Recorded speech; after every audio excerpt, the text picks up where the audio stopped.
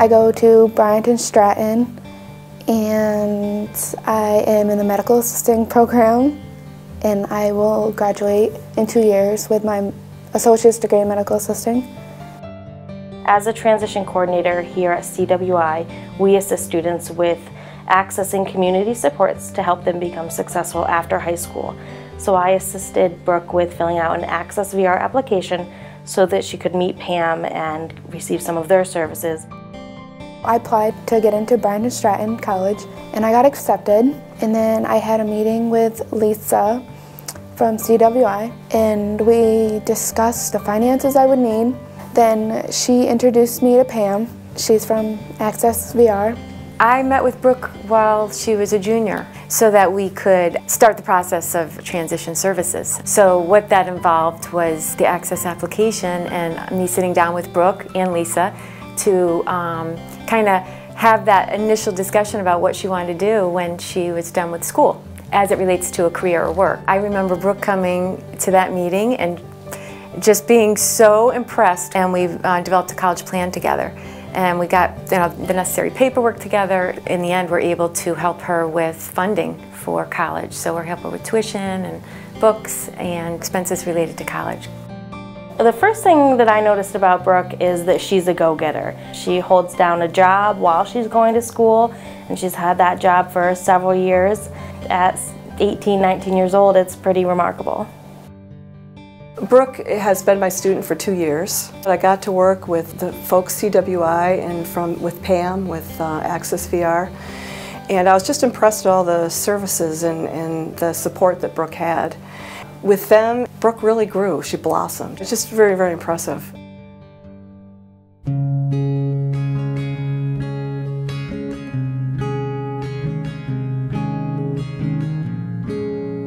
I'm an employment counselor. I work with CWI, and what we do is work with people with many different abilities in the community to find them employment with what their capabilities and what the employer is looking for. It's just really nice to meet the individuals case by case and get to know them on an individual level. And there's a lot of different jobs that we've been able to place people at. I attended college at SUNY Adirondack. I was provided with some training from the same agency for the Life Unlimited program, CWI, and now here I am today working quite successfully, and I'm getting along with the other employees quite well, so it's been an improvement on my social skills. Sarah has been a great employee, so she's always here on time. She is conscientious. She does an excellent job. Everyone enjoys working with her. This has been our first experience with the community employment through CWI, and we're just really happy. Sarah had never traveled or been on any kind of public transportation, so right away I knew that we had to kind of start somewhere because she needed transportation in order to start a job. So we started right on the bus line.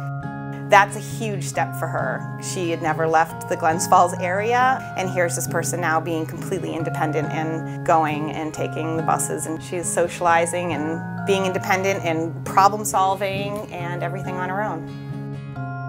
I am very satisfied with my job. I am also satisfied with my job coaching that has helped me put where I am now so I can be independent. I would be lost without CWI in order to be where I am now.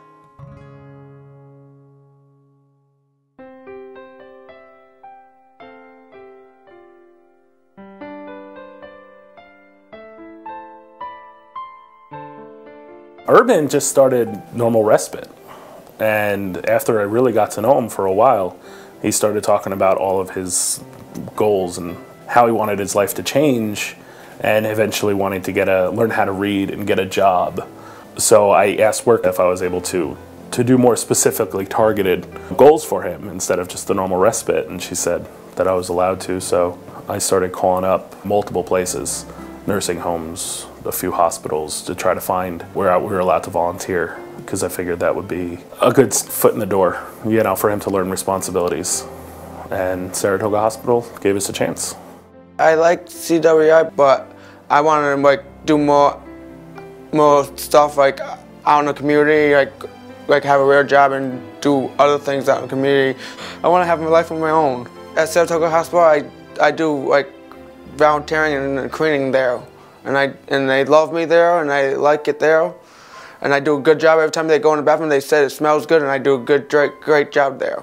I like the people. I like everybody. I like everything down there.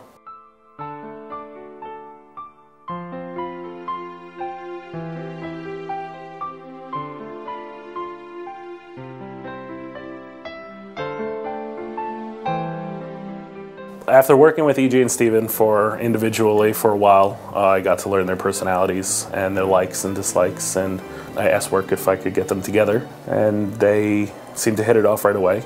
And they enjoyed going to the movies, bowling, and their game cards, and seemed to really hit it off and created a good friendship. EJ's a good guy. He has the same qualities that I have, that he likes Yu-Gi-Oh, likes playing video games, likes fishing. This helped me control my autism a little bit, controlled myself talking to myself. Before I ever met EJ, I was an anti-social person. I didn't like very many people. Till I met EJ, that all changed. My friendship started building and building. Ever since Eric introduced me to Steven, he's been a really nice friend. We've been hanging out a lot together, and he's really nice. Made my life better by having another friend, talking a little more. People. I really like them. It's nice that now they have more to their lives, and now they develop a friendship, and when I watch them kind of interact and have fun together, it's cool that they're able to do that, and I feel glad that I was able to help them get together and cultivate a friendship outside of their normal daily lives.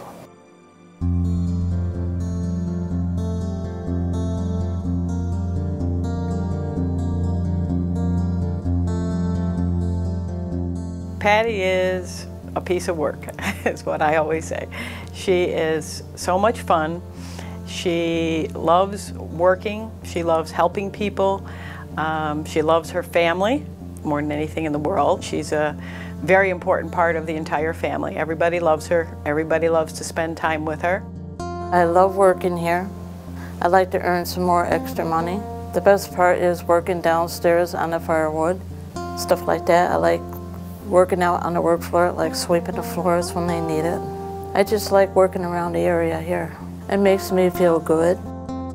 This year, CWI nominated Patty for our Jocelyn Award, which is an award given out by the New York State Industries for the Disabled. It's a very prestigious award, and in Patty's case, we chose her because she not only cares about who she is as an employee, but who everyone else is around her, how they're doing.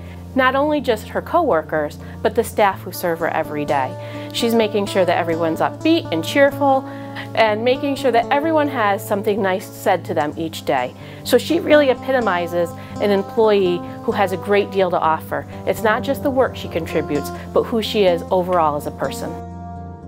What CWI means to Patty and me is a life of independence for Patty, and it helps me with my independence, and it helps me to know that Patty's happy, which is what I want. Without CWI, I will feel lonely. I feel good, and I feel very happy to be with everybody. And that's the way I like to see everybody happy.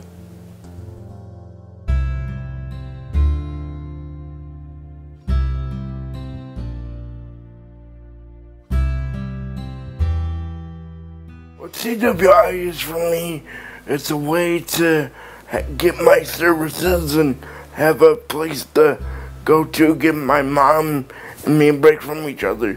It gives me my PT, my OT, my friends.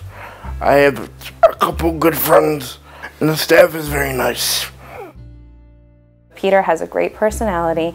He's never down. He's very, very funny, and he's quick-witted, which is, I think, the best aspect that Peter has. And he wouldn't give up. And if he doesn't give up, then I'm not going to give up.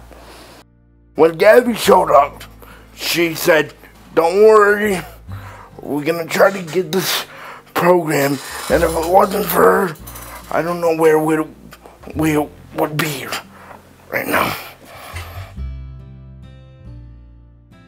My supervisor came in to my office with a bunch of papers and explained to me that, you know, we have this family and their house is in danger of foreclosure. If you could look through these and see what you could do, that would be really great. When Peter's grandmother passed, she died in intestate, which means that she died without a will. And so that made it really complicated for the family to try to make those mortgage payments. The next hurdle we had to overcome was settling the estate. So that's where we are right now. We're not quite done yet, but we're almost there. So it's been a long process, and it's hard for them because not only did they lose their loved one, but then they had all of this other stuff to think about. And nobody wants to think about that. They want to grieve for the loss of their loved one and not be afraid that they're going to be homeless. We're hopeful that we're going to be done soon and that they'll be able to live in their house that they can afford, and they're not going to have this anxiety hanging over their heads anymore. What CWI is for us, for me and my family, is a savior. It's a savior. Because if we didn't have CWI or Gabby, we would be probably homeless right now. I'm very grateful for her and this program.